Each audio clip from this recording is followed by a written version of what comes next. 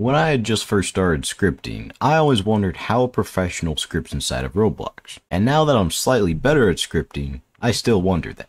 But now that I know a little bit about scripting, I'm just here to show you guys how I like to script and how I create my own script. So the first thing that I like to do is open up some sort of art program, or maybe just grab a piece of paper. For me, I just like using Microsoft Paint, and I'm just going to grab a pretty big brush. Now here's where you're going to draw out what you want your script to do.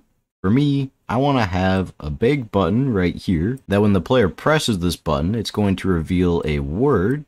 So let me just write out word right here. And this is going to be a randomized word. And then there are going to be 3 different buttons, all with different images inside of them, that will have a different word. So maybe this one will be turtle, this one will be spider, and this one will be octopus or something like that.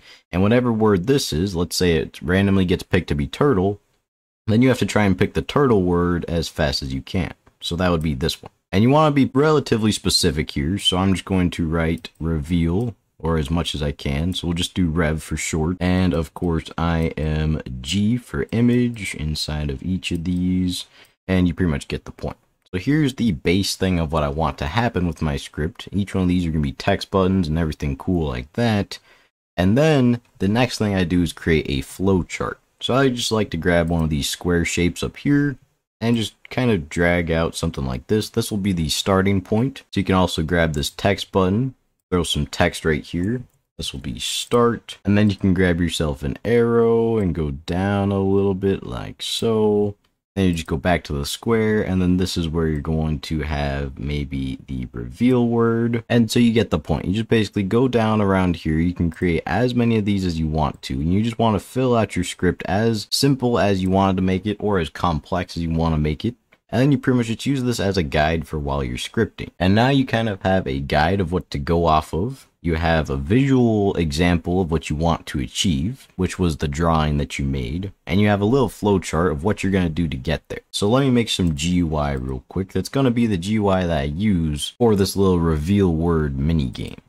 Alrighty, so I just got done making my UI for the little mini game. I have the reveal word button up here at the top, the word that will be revealed, and then 3 different buttons right here, but they're all on top of each other because I'm going to do kind of a cool animation whenever you click on reveal the word. So now all I need to do is script it so whenever you click on the reveal word button, it'll choose a random word, probably from some sort of table, and then from there you just need to click on whatever text matches all these different buttons. So let's get to scripting.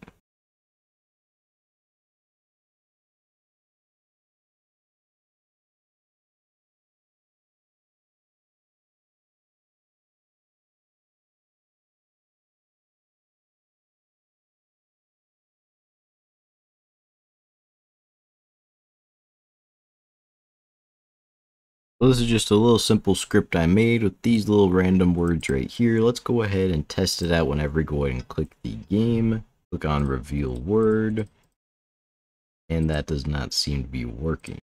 So that took way too long to figure out, but in the end we got a pretty cool result. So when you join the game, you can go ahead and click this top word. It'll randomize all the words. These will slide around. And then you can feel free to go ahead and change the word every single time.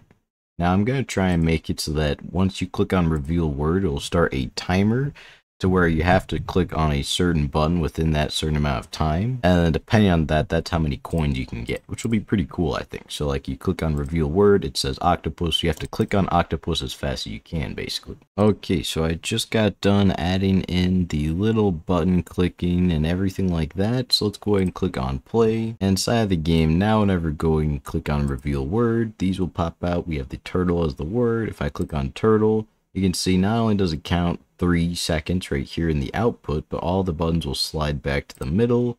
This one's going to be spider. I got that one in 1 second that time. Reveal word, let's wait 2 seconds. So octopus, that was 2 seconds right there. So as you can see, like the longer the player is going to wait, the less coins they're going to get basically. I can wait 5 seconds here if I wanted to. Or that was 7 seconds, but that would be a lot less coins than someone who got like 1 second, for example. However, I hope that this video was beneficial to you guys. It kind of explains and shows how I like to script and how I go about doing things. So if you enjoyed watching this video so far, please make sure you like, subscribe, and comment down below. I'll see you in the next video. Bye.